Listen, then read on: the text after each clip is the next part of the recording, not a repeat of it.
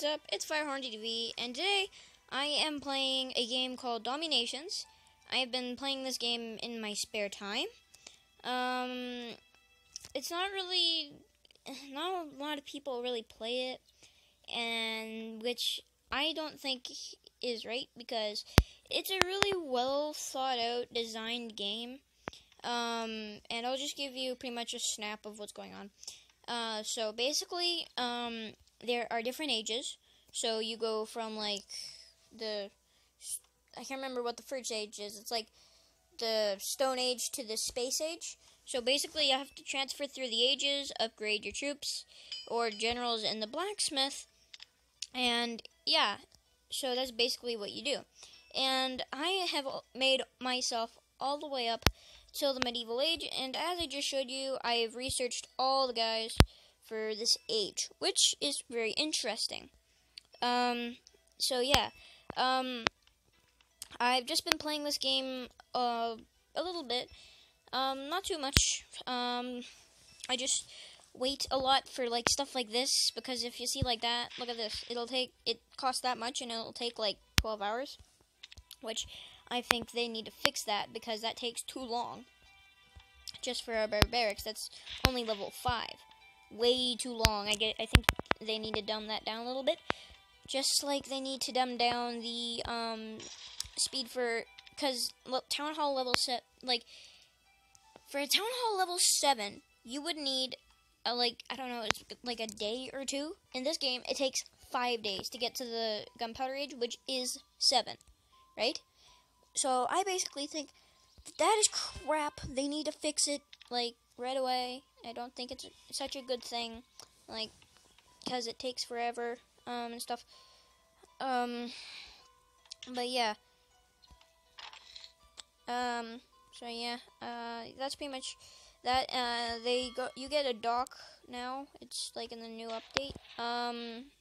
Mercenary camp, which is quite interesting. You get to hire mercenaries, and the best that you can get in the future is this guy, which is level 9 mercenary camp, which I kind of need. So yeah, I'm probably gonna try to upgrade that at some point, but it costs a lot of food, so I do not know.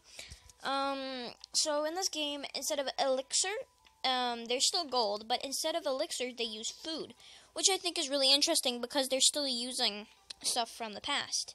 And as you can see up here, that I chose the British nation. So you get to pick a nation when you're going to upgrade to the Iron Age. So basically, I picked the British nation. Now there are a lot of different nations. There is the British, the French, and the German. Those are the 3 that come out of Europe.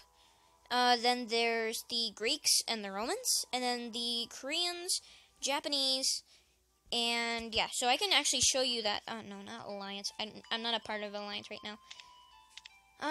But yeah, the Revolution. Yeah, you can see. So there's Chinese, British, which I am a part of. The French, the Germans, the Greeks, the Japanese, the Koreans, and the Romans. So see, they have buffs of their own. So the Chinese, they get an extra citizen, mercenaries, and defenders.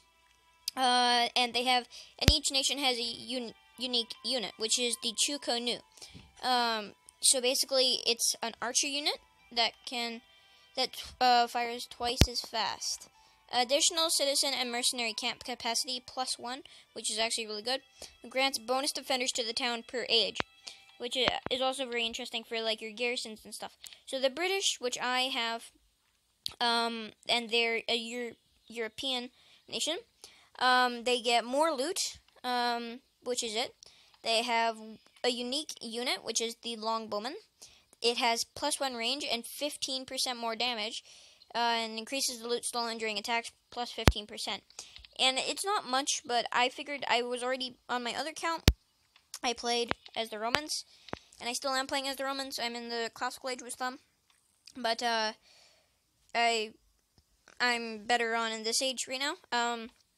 That Longbowman that you actually see there is is the classical age one. It's the elite longbowman. I have the king's longbowman. Much better, much better. And another thing about the archer nations is that basically, if you're upgrading to the gunpowder age, they will let the archers have a gun, but they won't let like the other units really have a gun. Well, they do kind of. I'll just show you really quickly. So as you can see, my pikemen, if I upgrade them to a halberdier, they won't get a gun. So that's the thing with them. And same with the lancer or the knight or a knight, which I have right now. But this guy from King's Longbowman to them, in the gunpowder age, I get them a gun. Same with the Dragoon Raider. And also, it's kind of the same thing with the Wall Sniper and the Mortar and the Bombard, which I can upgrade from stuff. So, yeah. And then the French. So basically, the anything with like that will get a tank. But I think the French and the Greeks and stuff, they get the tanks earlier on because that's their special unit. So as I said, that they all have their special units. So these guys have training and friendship. So the unique unit is the Chevalier. 20% more health and 50% more damage, reduces the time it takes to train an army, and increases the maximum allied army size additional +3 in gunpowder age. So for the Germans, improved rally and attacking.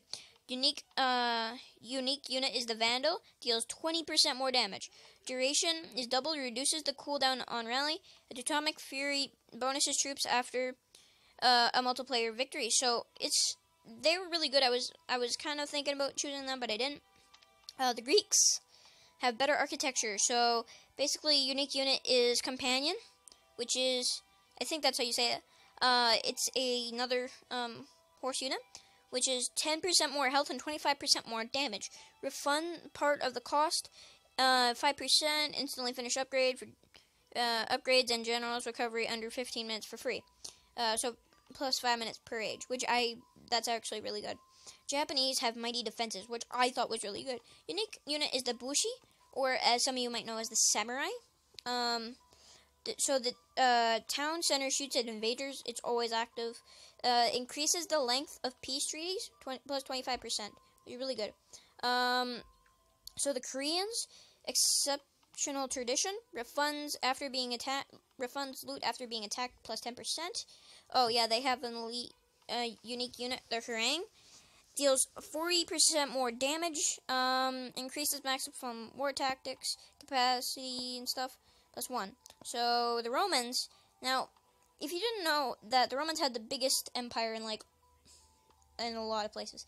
So, that's pretty much it about them. So they have larger armies, and their unique unit is the Legion. It has 25% more health, so it increases the maximum army size plus 10%. So yeah, that's pretty much it. And I'm going to show you guys some raids I've been doing lately with what I have. I haven't been attacked in 5 days right now, so that's pretty good. I'm going to show you guys these two, my most recents. So I'm going to show you my Emperor one, the one that I just attacked a little bit ago, which is not bad. So I think this is a bit of a different, I think this is the one. No, this isn't the one. I was planning on actually, see, I tried to get all 4 of these buildings out. Unfortunately, I only got the temple and the mortar, but the catapult, and the catapults are actually really good. So what I decided to do, since I took those out, I got all my King's Longbowmen out and started firing them. And then I got my pikemen, who are going in right over here. I got my ballista and my wagon, they're really good. I got my one raider over here, and he is brave. He is the only one, and he is right now fighting. So yeah, my pikemen are taking on another sort of pikeman dude. I don't know what it is. So this is the Japanese classical age. Yeah, see, you can see the town center is shooting arrows at them. Now, I don't know what part that this raider dies or something, but it's probably going to die soon. So my King's Longbowmen are spreading out, which I did not like one bit. I thought that was a bad thing. But since we had the mortar down, I really did not care at the time. I was so happy that we took out the mortar and we're taking out the rest of the defenses. So I thought that was great. So here we are, and it's almost the end of the battle. We got 75% damage, which is great. So yeah, we're just taking out more of these. Yeah, he got a ballistic tower. We took that out. Yeah, and we took this out. Oh yeah, and there's this thing called wonders. So they'll help your like city and stuff. It's basically like your stuff, basically. Yeah. So that's what helped. And I took all of his stuff. I only lost a couple guys. Wasn't that disappointed? I really didn't care. There's this actually one replay I wanted to show you, and it was actually really good. It was a really good attack. I think we got like a couple more minutes for able to do stuff. I don't think I'm gonna attack this episode, but I might next episode. So I don't know. I don't know which one it was because I don't know if I got the 5-star victory on or not. Maybe it's this guy. If not, we can just watch a different one. Whatever. I will find it for next episode. Not that big of a deal. I hope it is this guy, though. No, it's not. Oh, yeah, okay. Whatever. Actually, we're not going to watch this then. I'm sorry, guys. You might want to watch that. And you saw me taking down the 2 catapults with my arrows. I did take them down. Don't worry about it. I did win that battle for sure. Yeah, so, you know, that's that. Sorry, I got a buddy of mine next to me watching me record this video, so. And he's nervous, so, you know, please forgive him. I believe it was this guy. Because I used all my mercenaries and stuff. Which I probably should have remembered. Is this the replay? Close enough. So, I decided to go from over here. I was going to attack from this end. And the reason why I'm showing you guys this is because this was actually a really good replay. So I decided to deploy all my troops, my longbowmen over here. I did not deploy anything else yet. So I didn't deal with those guys yet because I really didn't think it was necessary at the time because I put my troops all the way over here and I just wanted to save. So I put this guy over here just to get some of the food because if you see there's none in the storages, so I decided to attack the farms because I obviously have more of the food then. So where am I deploying troops? I can't find them. No, that was just the garrisons. Okay, whatever. So I only deployed my longbowmen so far. I'm just gonna make this go faster. So yeah, my longbowmen are still here and stuff. I deployed my pikemen over here later on in the battle, which was really good. I got really fed up with that catapult because it started to take a toll on my pikemen, which I did not appreciate. I put my general and a bunch of mercenaries down. Sorry if I'm speaking too fast, but yeah, we took out them eventually. But yeah, we didn't take out that ballista tower. I still got my longbowmen and my wagon that's healing them, so I thought, to be honest, I had this in the bag, but I had no time left. It was a good attack. It was solid. I did appreciate that attack greatly, but it wasn't gonna cut it, unfortunately. So, you know, it kind of sucked, but oh well. I think that's all I'm gonna do for this episode. Thank you all for watching, and bye-bye.